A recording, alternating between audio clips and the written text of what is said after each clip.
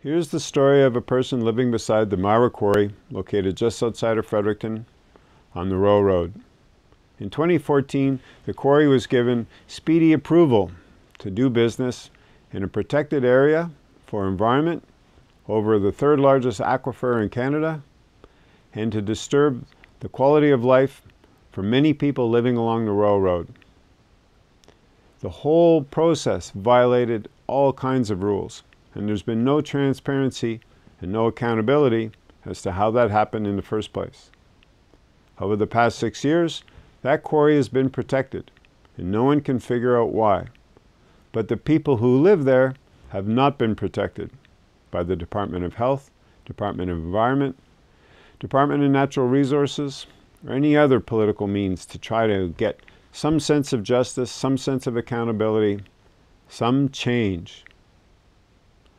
So here's their story, first person, like a victim impact statement.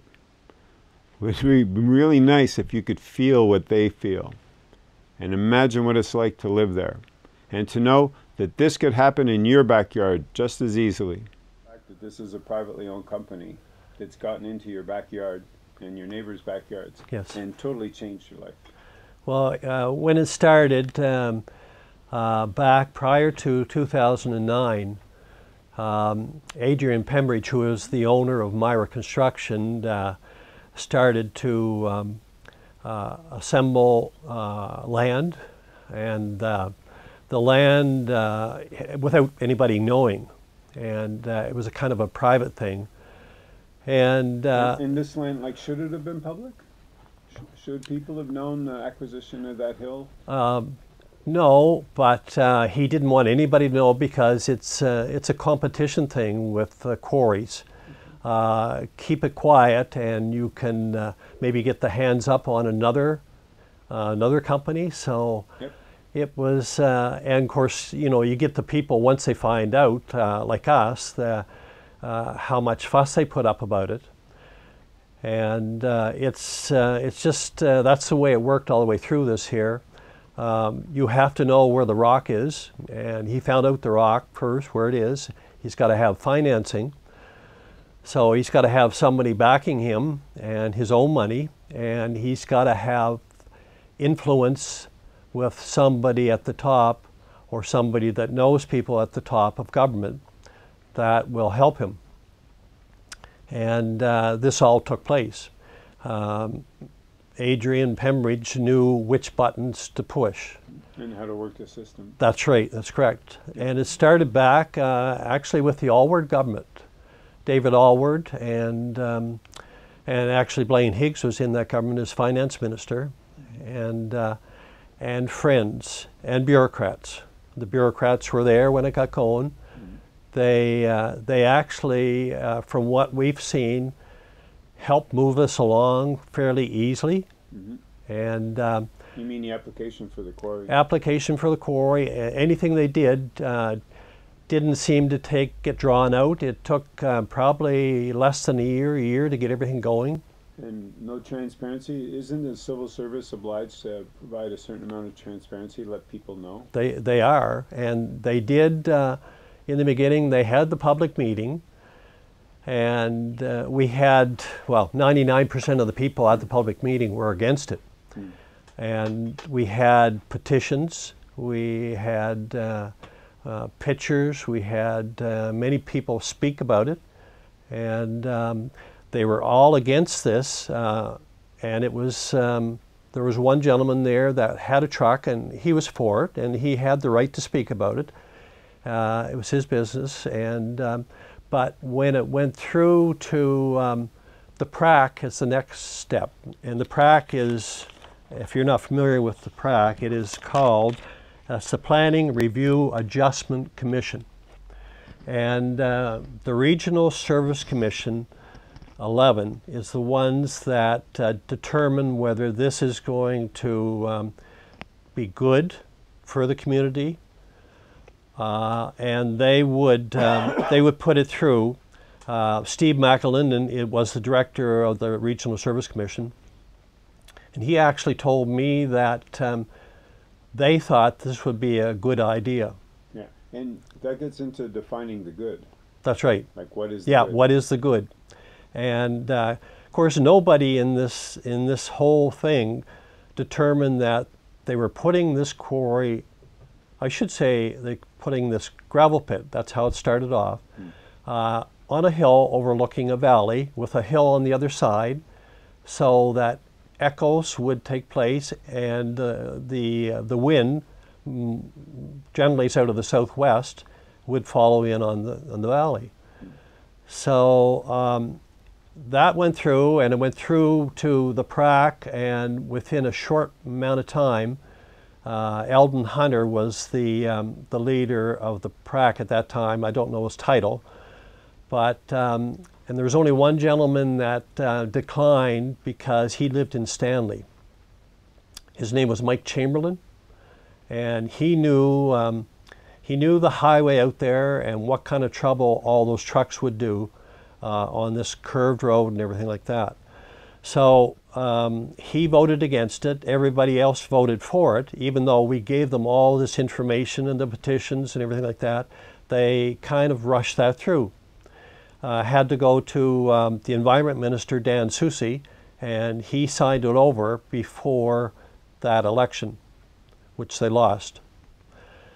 So I would like to just draw a path here of people who put this through.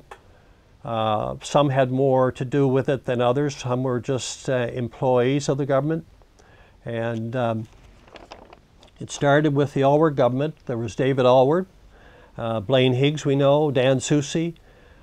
Troy Lifford was the MP for the area in Douglas, which put it through, so he would have known about it. MP or MLA? He's an MLA, not our part, but Kirk McDonald was our MLA, and he should have known about it too. Yep, good. Regional Service Commission, there was Dallas Gillis, Steve McAlindon, and Rob Kelly. They were all part of it. And then we also had the PRAC, which Eldon Hunter, and the Ombudsman knew about it, Charles Murray. So there it went through to the Liberal government, and the Liberal government, Brian Gallant, would not talk to any of us. They were quiet. They just kind of rode the wave, and many things happened in that government. Brian Gallant, Stephen Horseman, Kelly Simmons, the bureaucrats got into it. They knew what was going on right from the very beginning. Perry Haynes, Brian Kenny, Minister of Environment, Serge Roussel was another Minister of Environment, and then the regulars in Regional Service Commission, Steve McAlindon, and the next big step was the water course and wetland alteration, because they had to get across the stream, the Nashwaaksis stream. So Peter McDougall was the director of that at that time. And it's funny, on that, we did so much investigation that we had employees that retired in that department, and they said many corners were cut to get this across the Nashwaaksis stream. But they weren't able to say that publicly. They couldn't, no. And there was plans set out for the construction of the Bailey Bridge. They had to drive piles for it the proper way. That was never done. But those are big trucks going over that bridge. Yes, they are. Yeah. And some people thought it was a temporary bridge, but I guess it's there for as long as the quarry's there. Department of Transport was the next one. Norm Clouston was head. Sebastian Roy, Peter Wood, Veronica Pelkey, Rick McCracken, they were all involved in this. And that was a real mess for the access road. The fellow that was working for the DOT at that time came out and inspected that road, and we'd talked to him. He could not find an access point that would give the right sight distance for that road.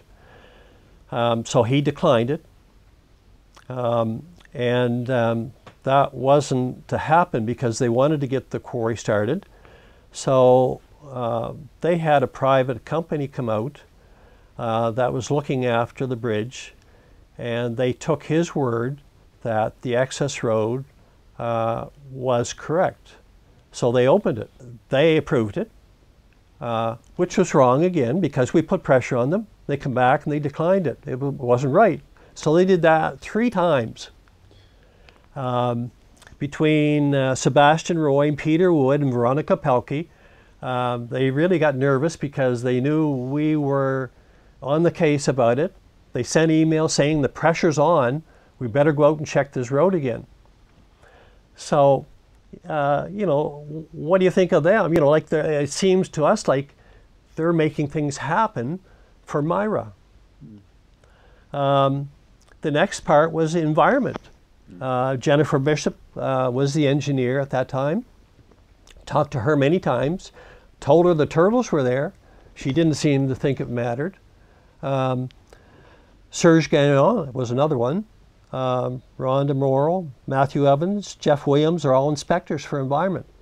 Talk to them almost every day. And they didn't know a lot about it, and they just kept putting us off, saying, you know, this is going to be good. You know, we're watching them. The stream's there. We'll watch the stream. And it never took place. Jennifer eventually left that department, and I even have a quote from Jennifer Bishop, which says, this is a quote for her, Department of Environment, "I am wondering about groundwater quality monitoring. Is it going to be done, or is it being done?" It was never done. The department comes out now, they take 2 glassfuls of water, running water, and they take it back. And that's all they do. They don't watch the runoff before rain. They don't watch that. Well, here is what they're supposed to do: emissions, dust, noise, public safety standards, and inspections. Another engineer at that time, Don Fox, said, "Nashwauk Stream is in the vicinity of Mira Quarry. Care should be taken to ensure possible contamination does not reach the stream," which it does. Sand is a big problem in the stream coming off the hill. The bridge is a big problem in the wintertime. They plow all the dirty snow, the grease, the oil, the dust into the stream. They did that for 5 years until we took pictures of it and took it back to Jeff Carr, and then they stopped them from doing that. Now they're piling back on the road. In the beginning, they would back their water truck down in the stream and suck the water out of the stream. Until we noticed that, took pictures of it, and that was eventually stopped. Because I had asked one of the inspectors from Environment, can I do the same thing? Can I take water of the stream to water my garden? And his words were, if it's a small amount, you're not allowed to take a large amount of water out of the stream. So he said you could do it maybe for your garden. So, is there any way to find out how much water the quarry pulls anyway on a typical day? Because quarries require water. Well, they certainly do, and they're supposed to be using a lot now on the floor of the quarry up there. They've made 2 ponds in different parts of the quarry. The water truck has to go down and suck it out of there now and spread it on the quarry. So I don't know how much they use. They must have used quite a bit. It's because I watch them every day, and I see them spraying the ground. I see them spraying the road. Not all the time, but they do it. My wife mentioned to me that things didn't look right in the house. We're getting staining in the sinks and the toilets and the showers and that. And she said, I think we should have our water tested. Previously, just before the quarry started, we dug a new well, and we had the water tested from the well. Everything was fine. So then the quarry got going, and the first year of the quarry, we had it tested again, because we had to put a softener in because our water was hard. Everything was fine in the water. at that time. So when she noticed that, we decided to call a company, a reputable company that does this, and to come out and test our water. And they gave me a printout. They said our water had drastically gone downhill. It was bad. We shouldn't really be drinking it because there was a lot of manganese in it, 2 forms of iron, and they made us aware of what this does to you. Can cause memory loss, senility, and here we've been drinking that for 4 years now. I asked them what would cause that, and they said probably a lot of house construction or a lot of wells being drilled in the area. And I said, what else? And he says, well, disruption of the ground. And I said, well, the only thing I could think would be the quarry in back of us. And of course, they didn't want to say that it was the quarry, but there's no houses being built because nobody would live there. So it's very very dangerous to be drinking water like that, and along with the dust for our health and the noise, now we got to think about our water. Yep.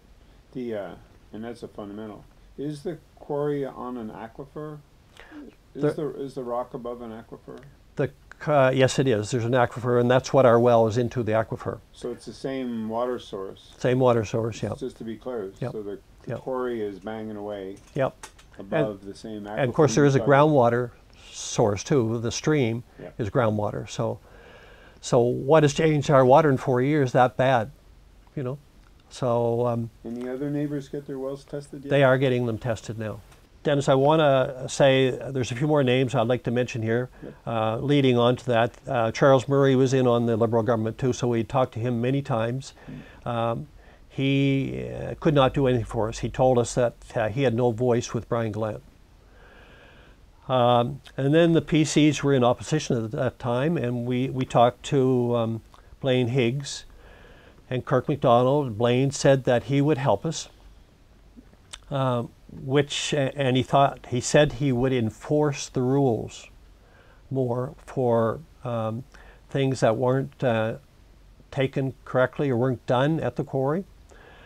And then Blaine got into power, and it was the same old people that from Regional Service Commission, from the Planning Commission, from the PRAC, the Ombudsman were all the same people that followed this right through and helped us go through. I'd also like to say that the Green Party could have done more to help the environment here. We have 5 species that are endangered in the stream. Nobody is helping them. We have just gone through, or I should say the Nova Scotia government's just gone through where they were charged for not doing enough for their endangered species. Well, what is the New Brunswick government doing? You know, I'm down there every day checking my land. I've done inspections for the government back when they're trying to get a count on them. Mm-hmm. There's nobody down there that are helping these turtles or checking to see if it's going to endanger them. Mm-hmm. I know the stream has tons of sand in it now that is washed down off the hill. Mm-hmm. I don't know what else they have in the sand in the stream, but and it's a protected waterway, right? Protected waterway.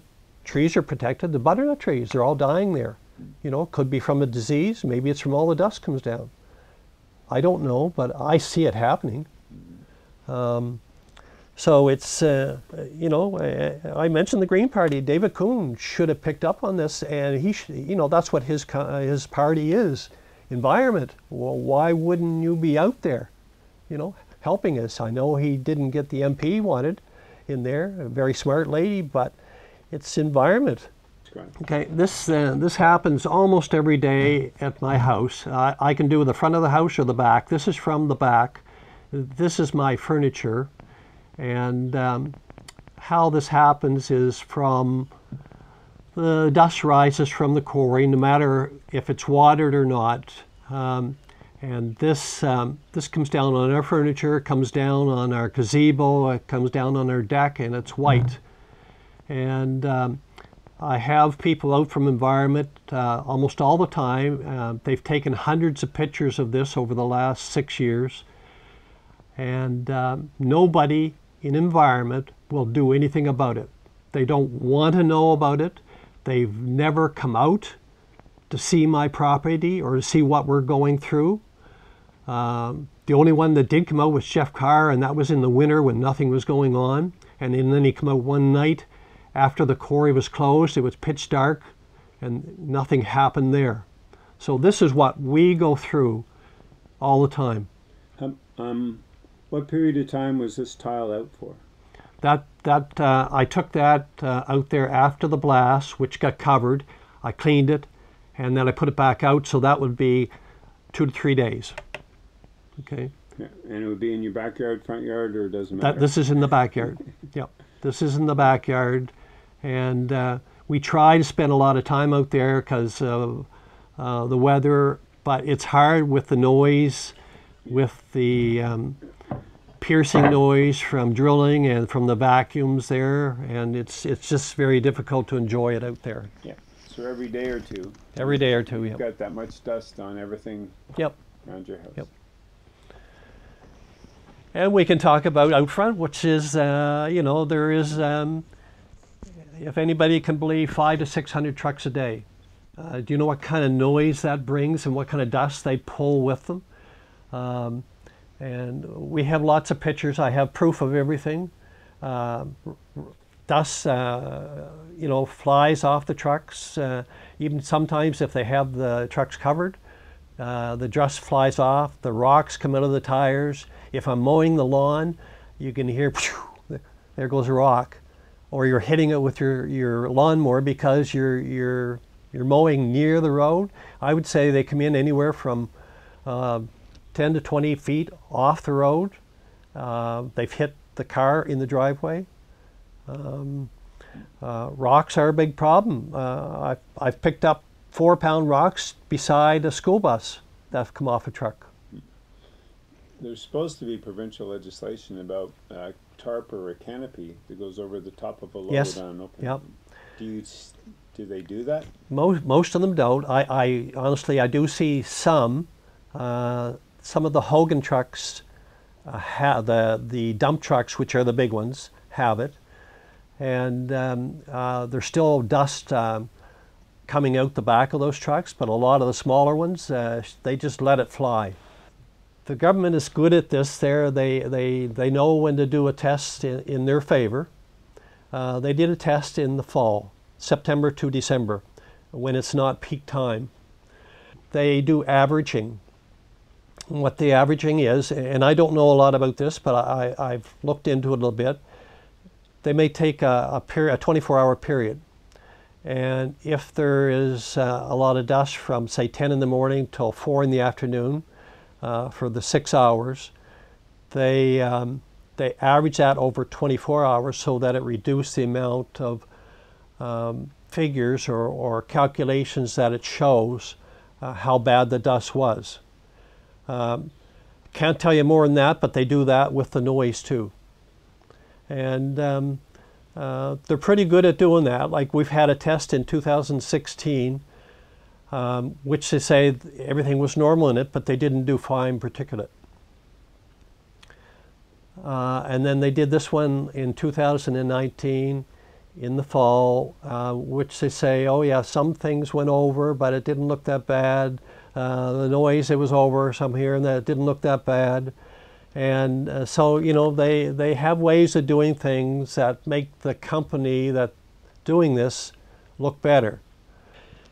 This is the 6th year, and the environment says they have everything fixed now. There shouldn't be any dust. They chip sealed the road going up to the quarry, which was good. I can't say it's not, but we were hoping it would help. It did for a week or a week and a half, and then the trucks start dragging it back down the hill again. And it's been dry and hot, and dust is bad this time of year. But they're watering up there, and every day environment, I call environment, the dust is rising. We have videos of this here. And we can taste that in our mouth, in our teeth. It grinds. When you grind your teeth, you feel it. And this is ridiculous. This is, they want us to breathe this here. A lot of older people up there, they come to me and they don't know what to do. Some of them are crying. The stress alone, without the dust, without the noise, is a killer, you know.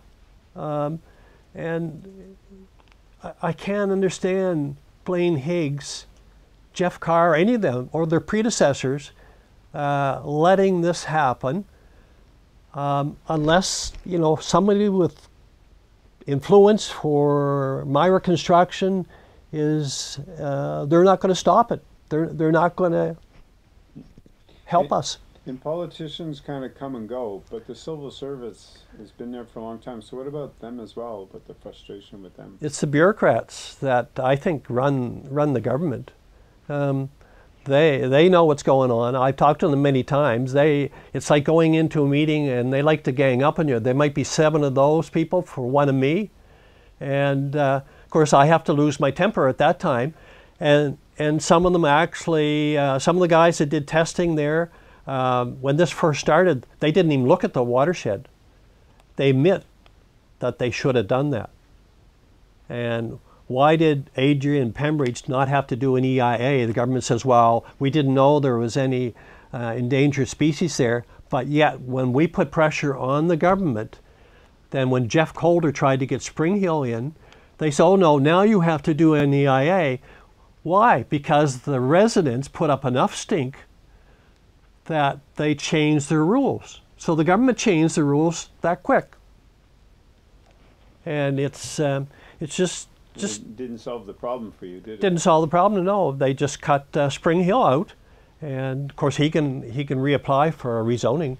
We don't know what's going to happen there. So in 2009, it could have been before that, but in 2009, if I'm not mistaken, Mira wanted to start a gravel pit. Mira Construction owner Adrian Pembridge wanted to start a gravel pit. But I have 10, probably 10, 8 or 10 documents here. First was April 15th in 2009 rezoning application. It was going to be an office, a ready-mix shop, a gravel source, and a construction yard.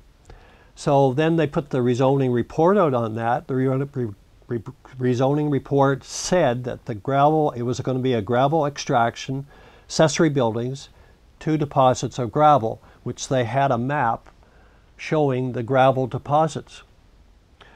Next was in April 2009, there was a rezoning proposal to remove gravel from the area. This was put forward by Dallas Gillis, but they talk about gravel again. The next was in July, Bernie Hoganson, Department of Environment, an application to rezone lands again, but it was also for a gravel pit. Alex Forbes, who was with the city, he's one of the planners there, was worried about the Claudy Road, and they also had talked to Adrian Pembridge, and it was going to be a gravel pit. And it went on like that again the next time. It was always a gravel pit. There's another one here, Gary Hallett rezoning, gravel pit.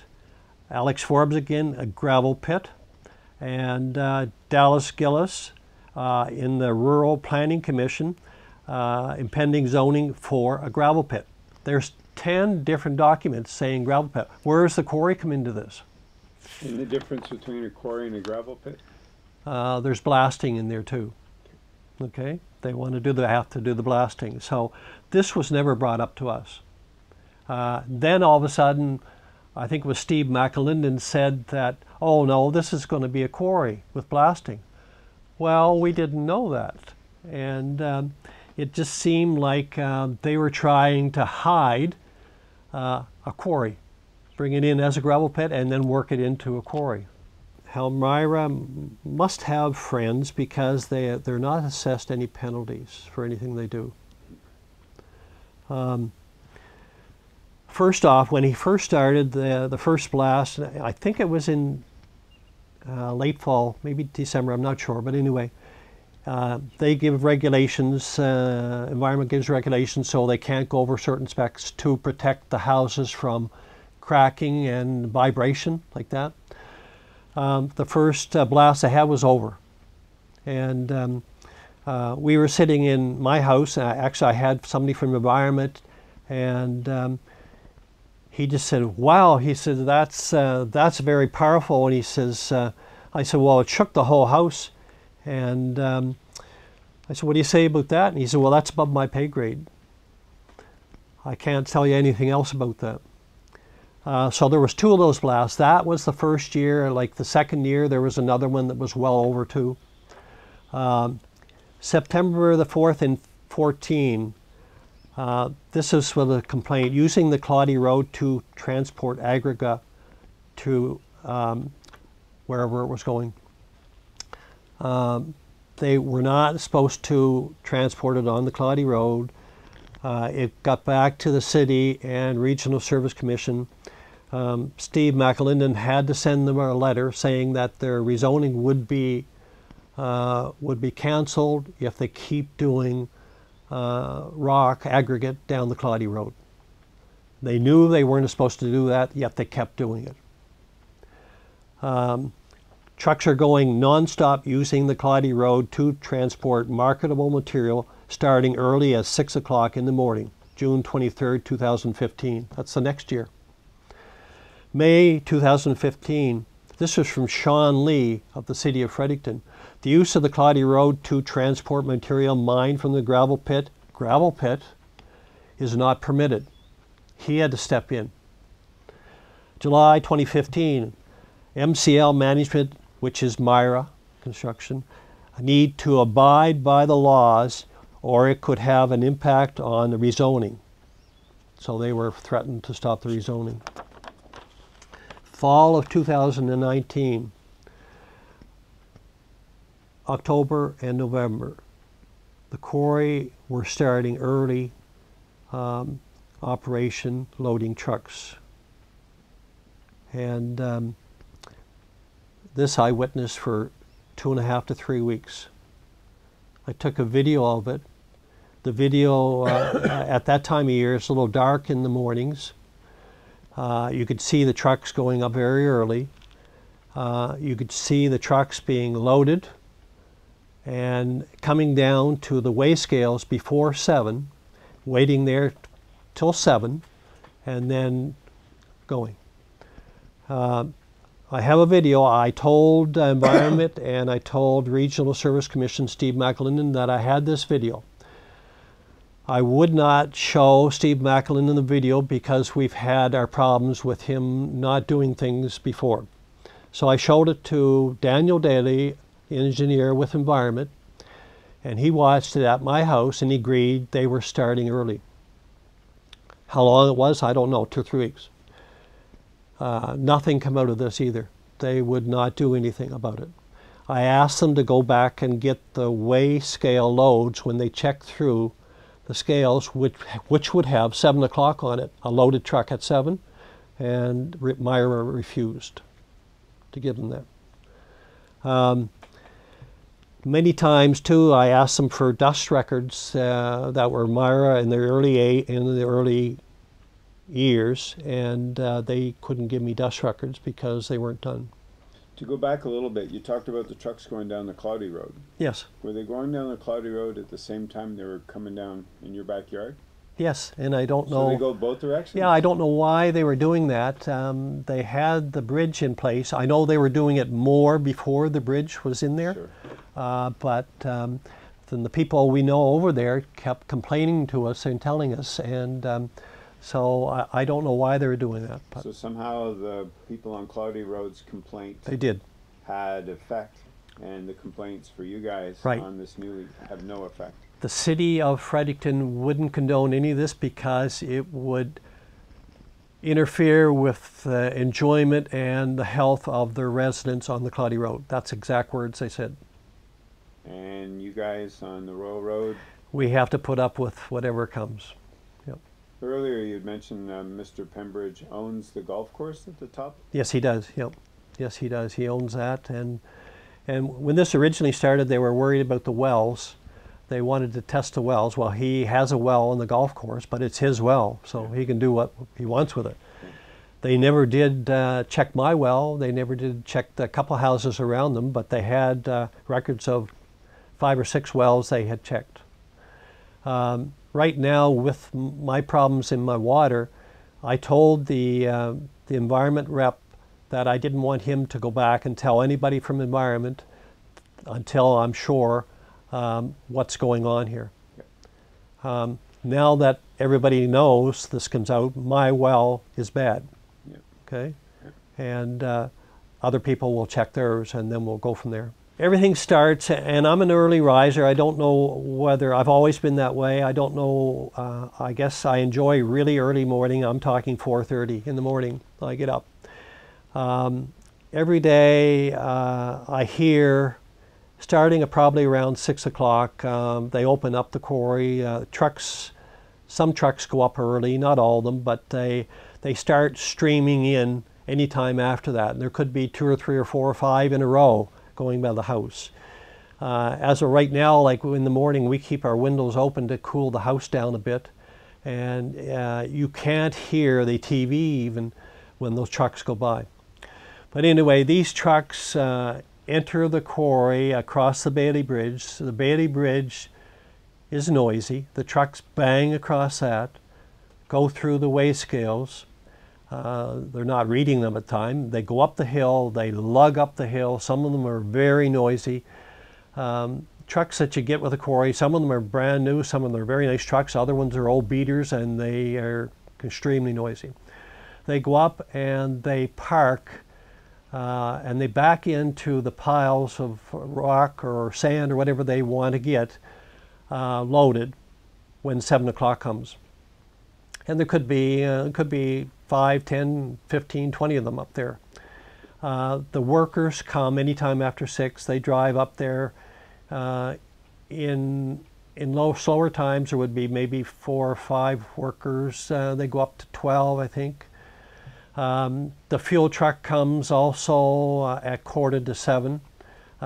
They all get everything running up there and get going before 7. The loaders, even now, the loaders start a little early. They go over and they start them up, maybe warm them up for a minute, maybe 2 minutes. Go over to the trucks, backup alarms going. They may sit and talk to the drivers in the trucks for a few minutes, watching the clock. And then at 7, they dump the loads in the trucks. The dump truck is the big one. It takes maybe a minute to 2 minutes to load them.